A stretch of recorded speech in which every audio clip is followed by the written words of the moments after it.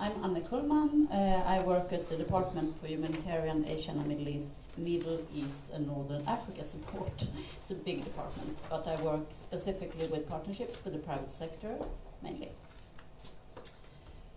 And as I think you have understood, we will talk mainly about our experiences of multi-stakeholder partnerships in partnerships with the private sector. But first, I thought I would tell you a little bit about Sida. Sida is a government agency, myndighet, that is under the jurisdiction of the Ministry of Foreign Affairs. So the government decides what we do, and we carry out the tasks in development cooperation.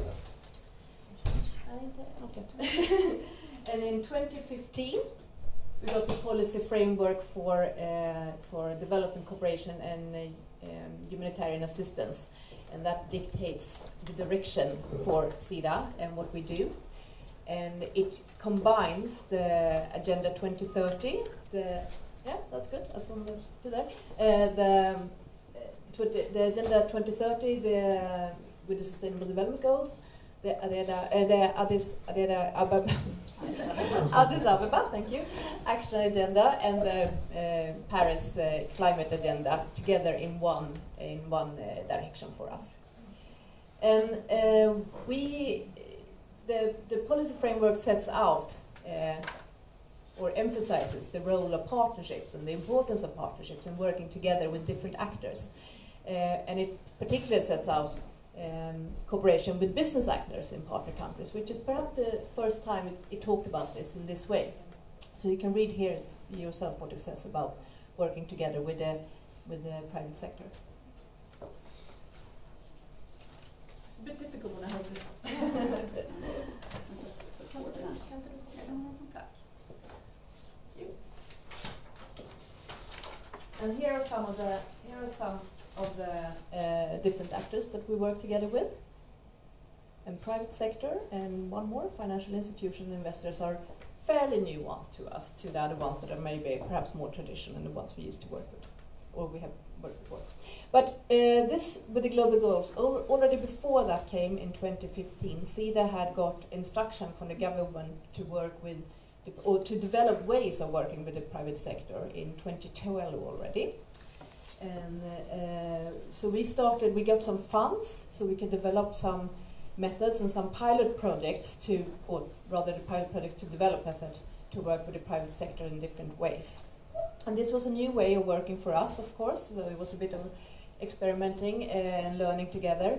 And there was not only a chance for us to show others externally and to do this, but also internally to show the opportunities and possibilities of working with the private sector internally at Sida. And the project with Katarina and Petra Laval was one of those. Exactly. We worked, like I said, we developed these different methods of working together with the private sector. Excellent. So here are 4 of those different methods. Drivers of change is mainly when we work with organization or watchdogs to help and to push private sector to work in sustainable development. Public-private development partnerships, PPDPs, which are you saw PPPs on Herman's show as well. I think here is what we work on: public-private development partnerships. They are usually larger projects. They are the ones where we work with the private sector or with the private actor company and the third partner of implementing something. And we have a few examples, like the one Katarina, but also where we work with vocational training in Africa, in Ethiopia with Volvo, for example. Challenge funds are a way of us supporting small-scale, usually, entrepreneurs and innovators who have innovations that they want to develop, and usually this is in a competition form, so they compete for funds that we then support during a few years. And guarantees are part of our methods of working with innovative financing, where we see that takes the risk of, for example, a bank or financial institutions that want to lend money to people who usually don't have access to lending, perhaps because they lack private equity. We take the risk of them not paying back, and the bank are then more willing to lend to private people. But as I said, we develop different ways and have some experiences from working with private sector, and we have met some challenges and of course a lot of opportunities, and there are some common things. So Anja, I'm going to hand over to you to tell a bit more about this. Thank you so much, and I borrow this one. Thank you. I'm sorry for this late hour, but I have a lot to tell. I will try to keep it short and just pick some cherries of experiences that we had in forming partnerships, but also current challenges that I am facing, and I will be quite frank with you. So, yeah, welcome to this journey. So actually, I have been helping Sida and helping to explore and developing some of those partnerships. And together with Katarina, we've had some hard times trying to find ways of collaborating, mainly not between us, but with the UN agencies that maybe were a little bit slower in picking up the beauty of those multi-stakeholder partnerships, and also didn't have the structures maybe.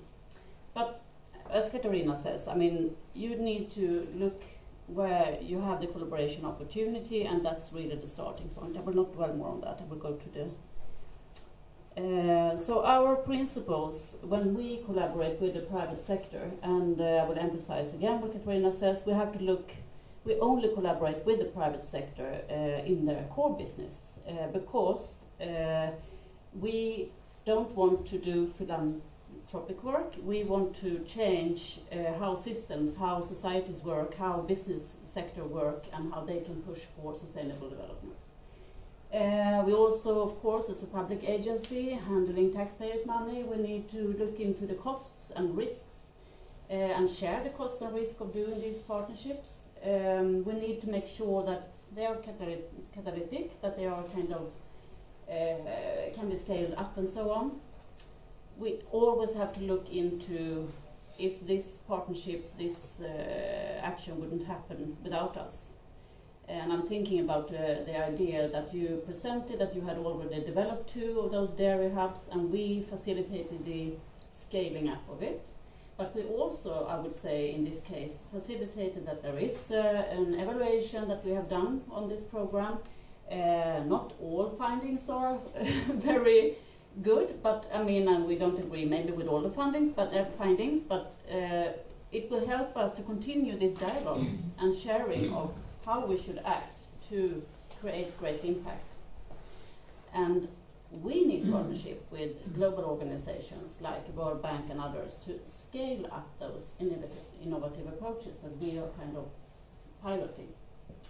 So the ultimate aim of our partnerships are, of course, to make a systemic change of markets and the countries that we are assigned to work in. And that is actually something that Sida currently is looking into, how we can possibly, how we can possibly apply more of an adaptive approach and a market system approach, not only to programs in market development, but also generally. Where can we push the right or draw the right strings to make a change happen for the good, for sustainable development, without changing the whole market system? So, well, I will not talk about this any longer because we have talked about that. But normally what we do when we partner with the private sector, and what makes it a multi-stakeholder partnership, is that maybe we find a common ground with private companies. It could be one, it could be several. We have example of public-private partnerships where we actually have 24 Swedish-rooted companies trying to change the behavior of their business partners, where they are sourcing textile and garment from, in Asia mainly, by developing their own guidelines, a business-driven initiative to develop own guidelines to reduce the use of water, chemical and energy in the garment production value chains. So that is a program where we partnered with Swedish International Water Institute, a neighbor to SEE here, to try this out in the supply chain of around 300 of these garment retailers' supply chain. So that is a very interesting program, I would say, with there are a lot of learnings when it comes to how to collaborate with the multi-stakeholder partnership in this, because it's not only the business here, it's the business there, and there are other driving forces that are presenting challenges but also opportunities. This is my last slide, and this I jump directly into some of the lessons, but I will share with you yet another example of public-private partnerships where we have learned a lot about the challenges of partnering with in multi-stakeholder partnerships, and that is some pilot projects we started in Cambodia, Bangladesh, and Myanmar and Ethiopia around how we could enhance decent work in the garment sector supply chain. Because there are several kind of difficulties when it comes to low wages, untransparent systems of wages, overtime, bad working conditions, and so on. Things that normally, and in our country, yes, last 80 years maybe, have been solved through social dialogue between the social partners, normally the workers and trade unions, and the employers, and in some cases the governments are also included in this. So we tried out a work that was initiated together with H&M, which is a great company, a big company that have quite advanced thinking and want to make a systemic change of the work markets where they work. They can't do that themselves. They are not the only company sourcing from different countries. And to do that kind of change, they wanted to partner with us and also with ILO. So we set up those projects in these countries.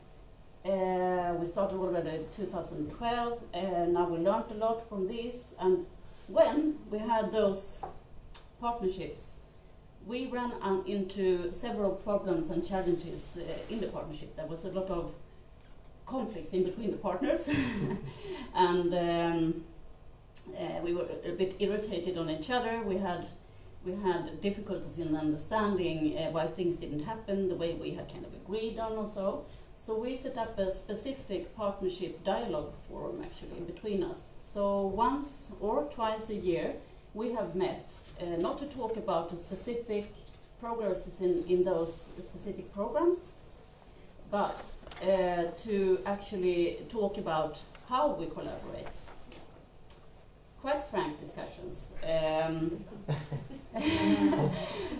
where we started with this kind of normal, what works well, what does not work so well, what should we continue doing, and what should we stop doing, and what should we maybe start doing differently. So that has helped us in creating a better understanding of both our objectives with the collaborations, but also the impediments that we face as we represent different bureaucracies, both the public ones and private ones and the UN ones.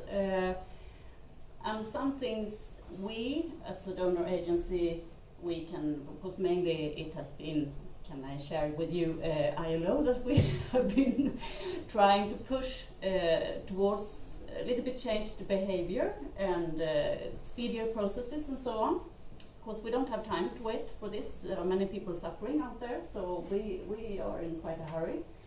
And we can use our leverage of being a global donor to ILO also to lift these aspects up and work to kind of change those aspects of how ILO works. It's not easy, but it's a little bit similar to what we're trying to do with the Swedish, or through the Swedish FAO committee, trying to make those Rome-based UN organizations change a little bit how they behave.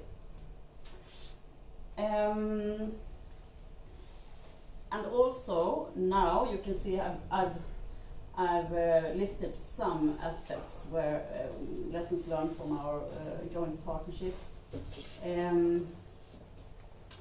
I will, before I go into this, actually mention also that now we are trying to scale up these partnerships and the learnings that we have gained from working with ILO and H&M in 4 countries, we are trying to do something bigger and very visionary on regional level in Asia, where we, together with ILO, have gathered the ILO constituencies, the governments, employers and workers, and other stakeholders like the global brands, like CV, like other organizations engaged in this sector, to jointly see how can we make a change of this whole system of low wages and run to the bottom kind of system that is prevailing in the garment sector, and also how we can improve the environmental management, because that is acute. It's the 2nd largest polluter in the world and so on.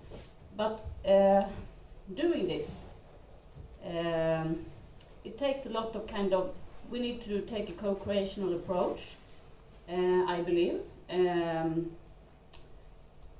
ILO in Geneva are very much into this. I mean, they have a 100-year experience of having multi-stakeholder partnership, actually, as they have this 100-year collaboration with the ILO constituents that I mentioned before.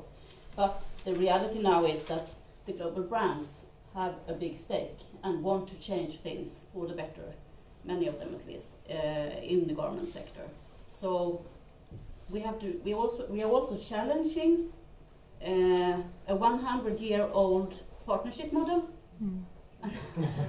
And that's mortal, I would say. It's not easy, because the employers' organization, the factory owners, they are very, very strong, talking about power that Herman talked about before. And the governments are also very strong. Low wages is an advantage for them when selling to the global markets and so on. So it is, and then us and the global brands trying to provoke a change in this. It is challenging. We actually had a meeting a year and a half ago in Bangkok, where we gathered all the ILO constituents from 10 countries in Asia, together with global brands and other organizations. We tried to create an atmosphere of opening up, or trust and so on. It just wouldn't do. It wasn't possible. So we had close discussions with ILO constituents and then other stakeholders group. And then to have a joint discussion, we had to do that in plenum. So we were 115 people in a big hall trying to have a joint dialogue between those. So we are here challenging kind of a historic kind of partnership model with the need from modernizing this. So we are in the middle of this. We are not either doing all things well, I would say. As Katarina says, we have ideas on headquarters, we have experiences, and maybe it does clash with our own systems, how we work, how we expect partners to come in with a program proposal, and then we should swallow and finance and reduce the cost a bit and then finance. But in this partnership, we really need to sit down, invest in a lot of time to explore. How can we do this? To build on all the partnerships, all the programs that are out there. There are millions of programs. And we're in that right now. Also struggling with the ILO office the regional office in Bangkok to understand what we want to do with this. But also my colleagues in Bangkok to understand that we need to change the way we design, the way we do this, because this is a very visionary program. So the relationship management I talked about, the co-creational approach I talked about, you have to step over to your partner's side to try to understand why they are doing that. Not to be bad, but what is the driving force? What are the impediments? And also to manage risks. I am also the H&M focal point at Sida. We don't have focal points for many private companies, but H&M is one of those, since we have a big partnership with them, not only within the social sector, but also the environmental field. Because in many, and that sticks into the eye of normal Swedish citizens, some, because they don't understand, they think that, the business sector is only wanting to do profit and so on. So I devote quite some time to manage communication risk, or what can you say, when journalists kind of write big articles, because I have to manage the risk for my organization being engaged with the business partner, us hot, can I call it that?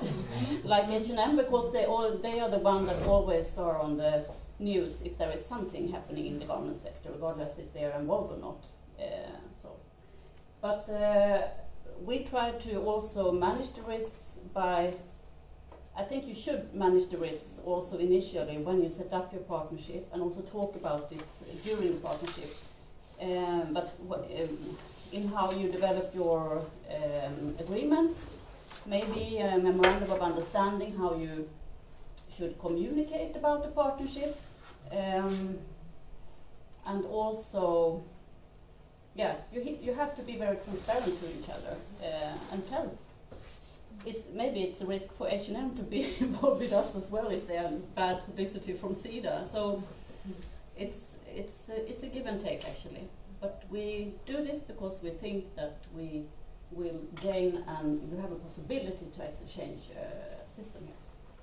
And it's not only with H&M, but they are the driver from the business side, and they have big partnership platforms that they're very good at partnering.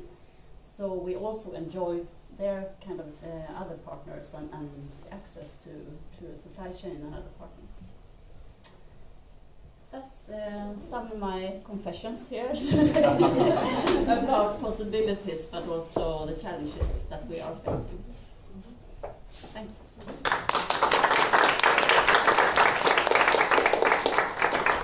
Very inspirational. Questions?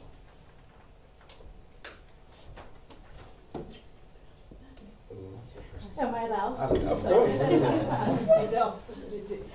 Thank you so much. Very inspiring presentations about these. I mean, I'm just working on the labor rights at the moment, and very interesting when you said that ILO actually is a challenging one, even though they work on a lot on the partnerships. But as I understanding is the same with the other UN-related partners, they can only ratify law. They cannot implement on certain countries, right? Like, say, Thailand ratified certain sections of ILO. They have to contextualize into to each country into their own law, especially in the labor law. Is Sida have any kind of advocacy or lobbying roles into that? That's the first question. And the second question is, how do you deal with traceability through the supply chain? Because like H&M will definitely have another hundreds of other small retailers. So how would you deal with that? Well, we do different things. If I start with the latter question, actually, as Cecilia says, we are not only working in partnership with the private companies, we are also working with NGOs, organizations and watchdog organizations to push the private sector to become more transparent, to become more adherent to sustainability principles. So that is one thing. And I think that what I've learned working with the business sector for the last 7-8 years is that the business companies that are sincere and want to kind of build long-term success, they are often also ready to invest quite a lot in managing their risks, and that is managing the supply chain and so on. And I can see a positive change when it at least within the garment sector. I'm not so knowledgeable about other sectors actually, that more and more companies are displaying and are making their supply lists transparent. But then there is always a problem with short lead times, the suppliers with which the retailers have the contract with. In their case, if time is short, they will subcontract to others as well. And that, of course, is a question. And I think now the debate in Swedish news about banks and how they invest and so on, it's also, this is the same thing. We also support a program called Fair Finance Guide, which builds on consumer pressure, where you through an app can, and that was actually originated in the Netherlands by Oxfam Nobel. So we've done that in Sweden, we are doing that in regional Asia to push investors to make sure that they are taking sustainable choices instead of investing in oil, coal and other extractives maybe and so on. So we are doing a little bit of everything. And yes, of course, I would not say that ILO is particularly difficult to work with, maybe due to their kind of they are celebrating 100 years this year with their setup. And of course, headquarters, and there are changes, there are resolutions that are adopted, which says that they should enhance their work with decent work in global supply chains. And that includes to include other partners as well. But there are, challenges, and we have to manage the resistance throughout the organization. It's a global organization, it's very strong. So I think maybe ILO has most challenges internally to kind of make sure that all country offices adopt this thinking. I don't know if I answered your first question. There's a short additional question. Maybe everyone are hungry now. So we have heard very nice stories. First, a nice introduction, setting the stage by Herman. Then we had a couple of nice presentations from Multi-Stakeholder Partnerships and also the donor side. And they highlight both the challenge, but also where are the sweet spots for collaboration. Where do you find the synergy, and how can you navigate in this area to make multi-stakeholder partnerships more effective? I think right now our sweet spot is outside this door. We're all hungry, and we're a bit over time, but that's okay. Sorry.